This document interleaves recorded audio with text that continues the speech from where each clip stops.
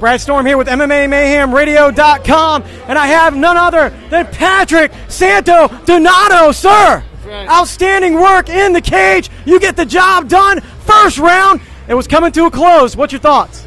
It was a great fight. He caught me with a couple quick. He's got a big right hand.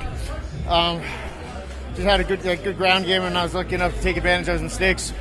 Were you thinking it was going to last a little bit longer than it did? Yeah, I was hoping it lasted a little longer than it did, but... Who do you have to credit to all your skills in the cage right now? Oh, dude, so many people. I'm training out of ground control in Baltimore. Kurt Pellegrino's in Point Pleasant, New Jersey.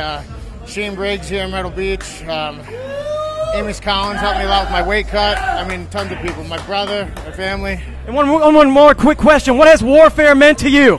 Warfare is great. It's an opportunity for me to get some experience stepping in the cage and go to war with all my brothers here.